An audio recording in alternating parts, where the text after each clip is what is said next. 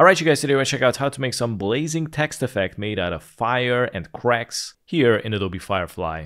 For the text, I prepared this font. You also can go with the Old London. So here's the Old London regular. Or you can go to dfont.com and find these medieval fonts. I also gotta leave a link in the description so you can download them, whichever you like. Alright, so now we can go to Adobe Firefly.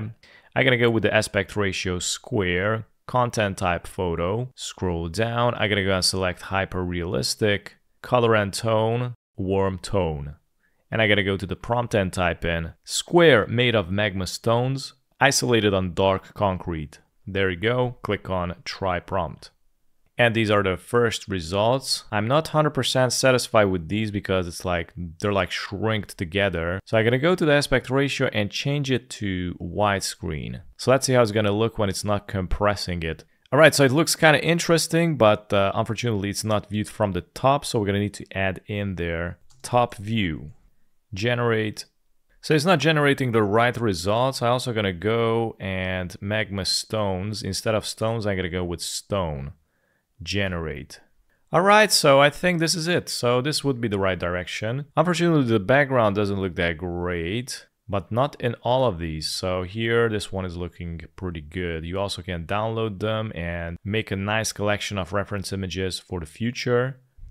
But right now I'm gonna go with this one. So I'm gonna go to edit and use a style reference.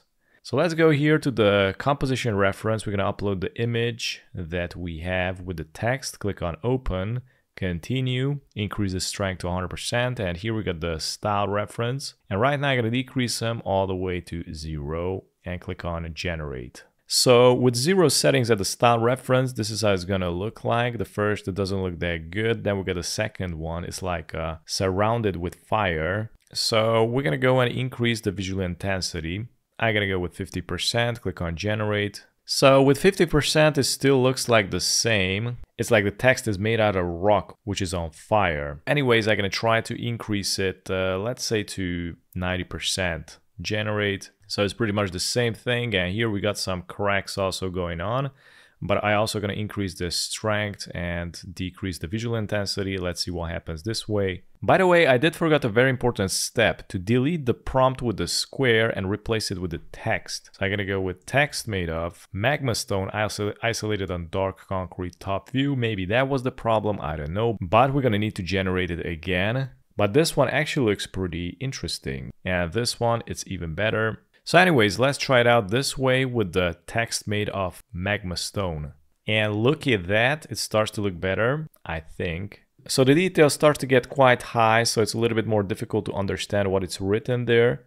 But I'm gonna decrease the visual intensity, like that, generate. And now I simplified it a little bit. Yeah, this one is pretty decent. Now I'm also gonna try it out, text made of magma stone and no, not like that, lava. Let's see what happens like this. So with lava, it looks even crazier.